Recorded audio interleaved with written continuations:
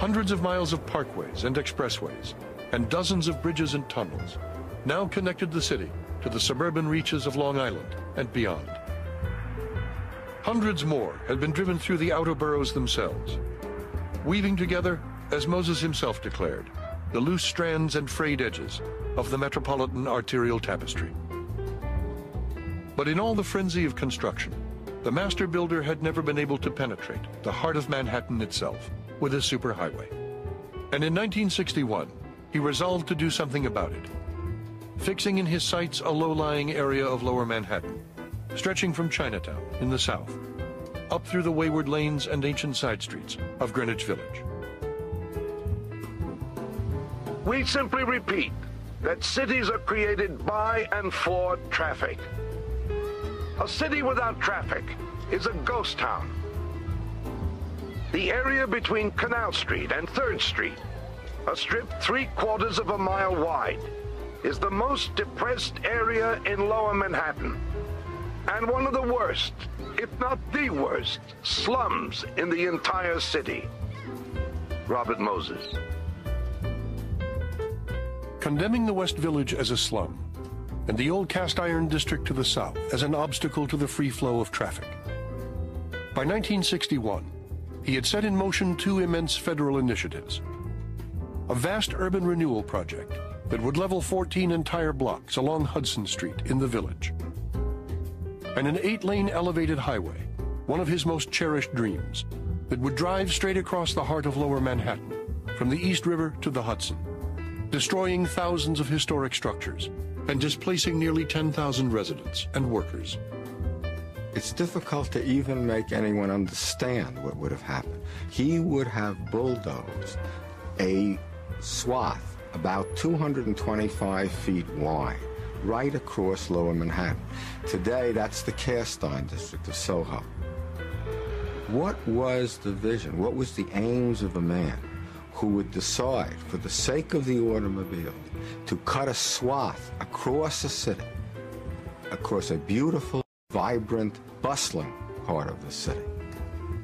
And you know, Robert Moses wanted to build 3 expressways across New York City, not just the Lower Manhattan. He had a Mid-Manhattan expressway, which would have run across 30th Street in the air. And he wanted to build one again at ground level at 125th Street, an Upper Manhattan expressway. For decades, nothing had stopped the juggernaut of road building or slowed the rampage of urban renewal, which, in the name of rebuilding the city, had torn the heart out of one community after another. But this time things would turn out differently. Determined to save Manhattan from the devastation that had blighted the Bronx, residents of the Village banded together and resolved to fight, selecting as their leader a 45-year-old journalist and working mother from Hudson Street, who had that very year published a groundbreaking book about the mistakes of urban planning. Her name was Jane Jacobs. The book was called The Death and Life of Great American Cities, and New York would never be the same again. And it started out by saying something like, this is an attack on city planning. And then she went through the litany of what Le Corbusier and other ideologues had imagined what a city should be as opposed to what a city really was. Jane Jacobs was taking on the orthodoxies of planning that had prevailed in the post-World War II period, the ideas of Le Corbusier and the Bauhaus and other planners who thought that the city needed to be renewed. There were areas that needed help, but the kind of help that she saw that they needed was the assistance to allow people to continue living in their brownstones, in the neighborhoods where they had a harmony with their neighbors. And the destruction of those neighborhoods is one of the great tragedies of post-World War II New York. She understood that urban economies are different. She understood the sort of beehive, 1,000 different interdependent functions nature of urban economies. And that's what we lose when we surrender the street to the automobile. When people don't want to be on the street anymore, when they reshape their lives in a way that they're always in privatized space rather than sharing public space. Jane Jacobs knew 35 years ago that that was a recipe for the destruction of what makes cities wonderful. Look what they have built. Low-income projects that become worse centers of delinquency and vandalism than the slums they were supposed to replace. Promenades that go from no place to nowhere and have no promenaders. Expressways that eviscerate great cities.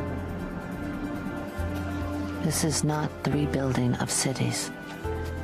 This is the sacking of cities. Jane Jacobs. She hit the nerve at the right moment with that book. It was the right book at exactly the right moment because she made people see particulars. She made them see the street. This had been a period of urban renewal when everything was on a model, on a big plan or a drawing with overlays, and she made people look at the street and what was there. She spoke about the eyes on the street, the smaller buildings where people looked out and watched their neighbors. She spoke about the small stores, the mom and pop stores, all the things that urban renewal not only was destroying, but didn't acknowledge existed. She basically said that from her house at 555 Hudson Street in the West Village, from the sidewalk of her block, you could observe what a whole city was like. But it returned the discussion of what urbanism should be about, what New York should be about, from big land plan games to individuals, shops, streets, cars, crosswalks, networks of people, people rich and poor living more closely together, less concerned with the elevator to the 35th floor and more concerned with the life in the 5-story walk-up. Under the seeming disorder of the old city, wherever the old city is working successfully, is a marvelous order for maintaining the safety of the streets and the freedom of the city. It is a complex order. Its essence is the intricacy of sidewalk use, bringing with it a constant succession of eyes. This order is composed of movement and change, and we may liken it to the dance, not to a simple-minded precision dance, but to an intricate ballet in which the individual dancers and ensembles all have distinctive parts which miraculously reinforce each other and compose an orderly whole. Jane Jacobs. Her writing enabled people to imagine her block, but also enabled people to see other blocks. She created, maybe without intending to do it, a kind of empathy, and opened up possibilities for empathy as a political force in the 60s. So that once people could imagine how other people lived, even if they didn't concretely know, they could help them, they could work for them, they could work together. When she comes out with her book in 1961, it's not just that it's brilliantly written, it's pithy, it's punchy, it's down to earth, it's enjoyable, it's entertaining, it's mind-capturing. It's not just that, it's that what she is doing is providing a counter-narrative, a counter-argument, a counter-vision of what the city is. But it's a vision that says you don't want to break out manufacturing and send it off somewhere else. You don't want to, in fact, send the citizens off to the suburbs. What you want to have is an integrated community the way it used to be, in essence.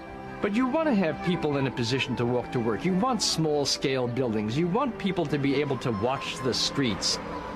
I mean, crime, to some extent, is beginning to explode in the city in the 50s, and a lot of it is, there certainly is the pathology of drugs and such, but it is also from shattered communities that have been renewed and removed and highwayed out and are in turmoil and are about, in the 60s to really explode, and not just here again, but all across the country. Armed with a philosophy capable of countering those in power, Jacobs and her colleagues threw themselves into the fight, holding rallies, staging demonstrations, and attacking in public hearings and in print the underlying assumptions behind the culture of the automobile and of urban renewal. And also, you know, Jacobs is an activist. She doesn't just simply write about this stuff, but then she's out in the streets. She's demonstrating. They're trying to block the Lower Manhattan Expressway. They're trying to stop the plan to run roadways through Washington Square. They're counter-planning. They're planning a West Village building project, which is based on rehabilitation. As he had in the Bronx, Robert Moses fought them every step of the way, marshaling every weapon at his command to blunt the opposition. Those personally affected, adversely, or he thinks he is, he's going to be opposed to you. He doesn't want it there. He doesn't want it done at all, or he wants it done somewhere else, he wants it moved away. Now, he may be wrong. In more than half the case, or 3/4 of the case, he's wrong from his own point of view. What do you mean by that? I mean by that he doesn't know what's in his own interest. He isn't smart enough to visualize what you're going to do. Well, once you've built the thing, he comes around and he tells you he was always for it. Has that happened to you? Oh, all the time. All the time.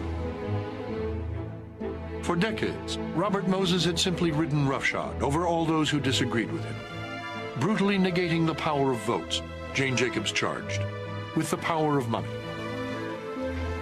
But this time, he had completely misjudged the strength of the opposition, rising up from the streets of Greenwich Village, which had been the center of political dissent in the city since the days of the Triangle Shirtwaist Factory fire, and before. I think it maybe couldn't have happened anywhere else. The Lower East Side is different. The Village is different. It has a history. There were very experienced organizers. We were not Johnny-come-latelys. We not only knew how to organize, we not only knew how to get publicity, we not only knew how to mobilize the troops, but we knew how to form coalitions. Mafiosi, radical Jews, factory owners, Chinese merchants, people who ordinarily never had anything to say to each other, people who ordinarily hated each other, came together to stop this.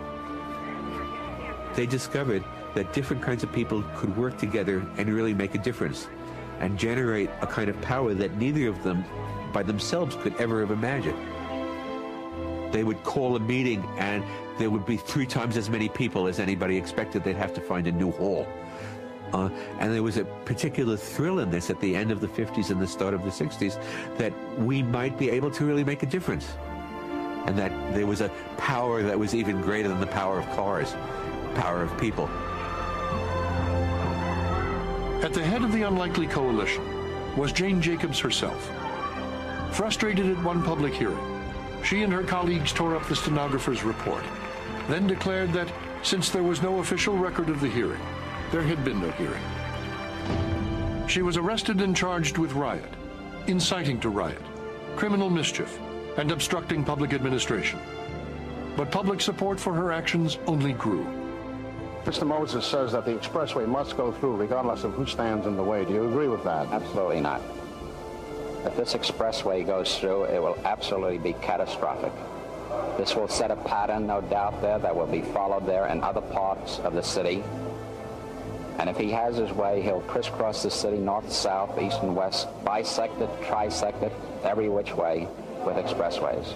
Expressways to Mr. Moses are evidently more important than people. The evidence of the need of that thing is overwhelming from the point of view of engineering and traffic. And that's all that matters. Well, in the end, yes. Congestion gets bad enough, have to have it. In the meantime, what happens? DeSalvio doesn't want it, so what?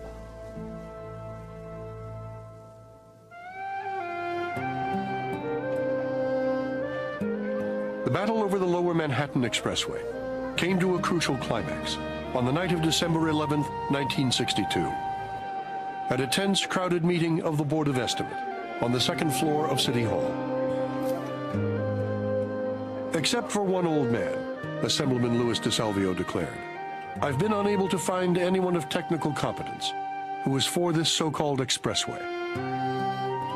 And this old man is a cantankerous, stubborn old man who has done many things which may have in their time been good for New York City.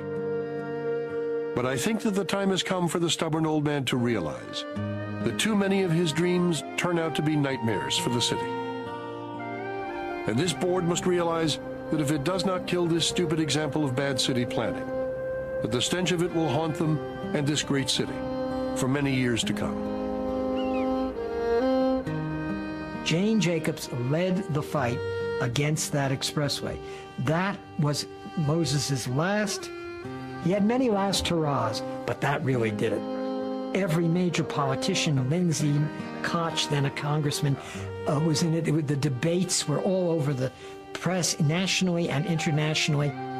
And somehow the fate of what an inner city, a historic but still very modern city would be, was being decided on whether these super projects, whether clearance for housing or for an expressway, could go forward in an existing city, or whether the people who live there had rights to their own environment. In the end, Jacobs and her allies prevailed. Board of Estimate in an executive session today voted unanimously to turn down a proposal for a Lower Manhattan Expressway. The board is pleased. I wonder how David felt when he bested Goliath. That's the way we felt. We felt we beat Robert Moses, you know? Sir, you look fairly relieved, too. You lived right in the path of the proposed right on Broome Street. So this is a reprieve from a long-time sentence, isn't it? It is, yes. It was the greatest thing the mayor ever did for the people in that neighborhood, because everybody was worried that and everybody was getting sick over it. So when they hear this news, this will be the best news that they ever heard for Christmas. This will act as a Christmas present for the people on Broome Street. Would you say that the result was, in this case, a triumph of public opinion against Bob Moses? No. There hasn't been any triumph for anybody yet.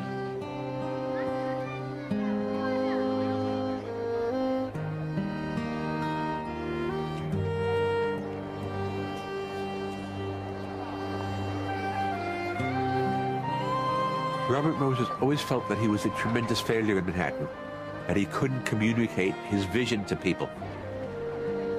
He built highways around the edges, but he could never get through the center. People just wouldn't buy it. They stayed attached to their streets, to their grungy houses, to their crummy neighborhoods, and kept him from doing this.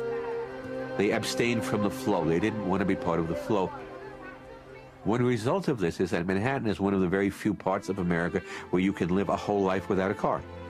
Okay? And where your daily life can depend on the street and on interacting with other people and on seeing what's going to happen in ways that you don't plan. And in that way, New York is different from, I think, probably every other American city.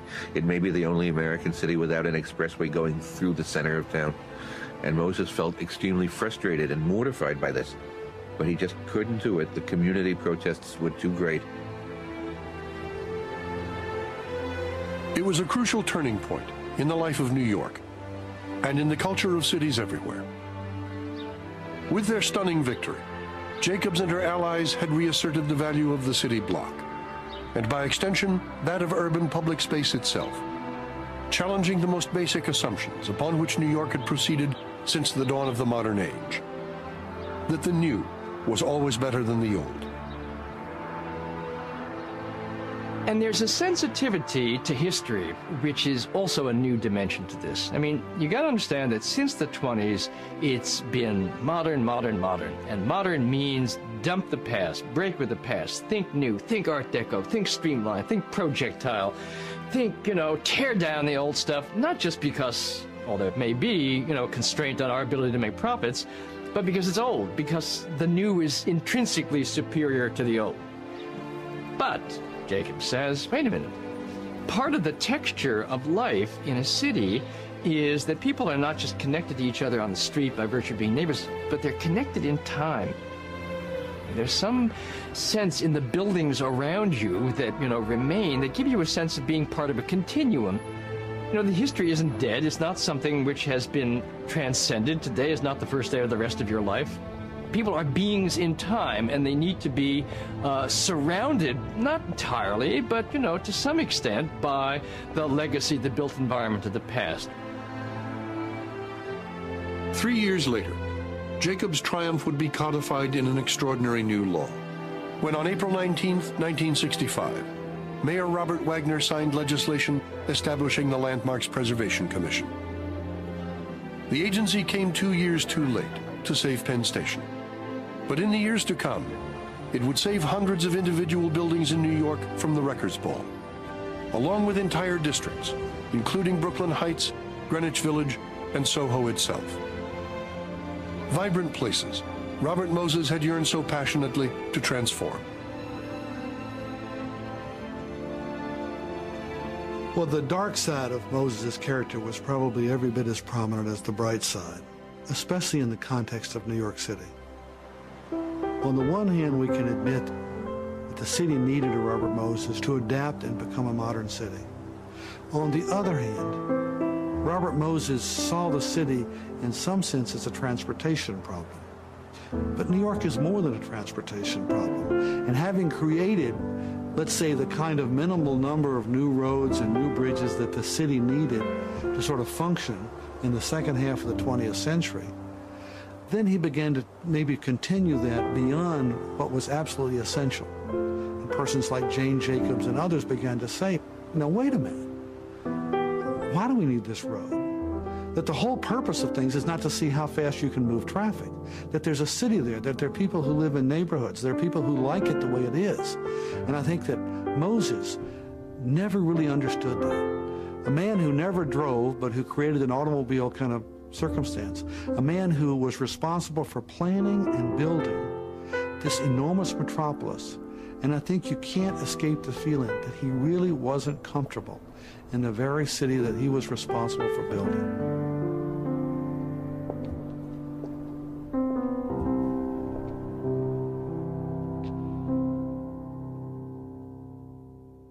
Are you surprised that after all this time and the evidence that we've seen in cities like Detroit and all the sort of urban disasters that we've experienced, that in some ways you're still regarded as a radical? No, it doesn't surprise me. People don't change their minds that fast. Somebody said, it's a rather grim thing, that progress occurs funeral by funeral. And I think there's a lot of truth to that. I put a great deal of faith in young people. Of course, they turn old and they may get frozen in their ideas, but they don't have quite as much trouble accepting new ideas. Okay, I'm on the left, and I want to embrace Jane Jacobs. I'm in the center, and I want to embrace Jane Jacobs. I'm on the right, and I want to embrace Jane Jacobs. I have reasons from all ideological positions to both love you and loathe you. Yeah, that's because I'm not ideological. I think ideologies are blinders. Always have been. The kind of mind I have is basically a scientific one. And I respect observation and experiment and what happens, and not abstractions or theories about what ought to be or what ought to happen. I like to know how things really work. You hold creativity and innovation in real high esteem. Yes, because we have to do things better than we're doing them. And where are we going to get better ways if we aren't creative and if we aren't innovative? We use what's called human capital. Our skills, experience, and human capital is wonderful. It doesn't run out. The more you use it, the more you have of it. I want to close on Jane Jacobs because Here you are, you're writing books. You told me before you're going on a book tour all over the West Coast. I noticed when there was an issue about a high-rise in Yorkville in Toronto, you were at the public meeting. What keeps you so passionately committed to the things that you really believe in? Well, I'm really much more passionately committed to writing about them. That's what that's my real work, and that's what I'm most eager to do. I don't like getting in these fights. They make my life absurd, not because it's absurd to oppose these things. If you're a responsible person, you have to oppose things that are dumped right on your neighborhood, right in an area that you know about. But I don't choose these issues. They're absurd issues usually, and I feel they make my life absurd.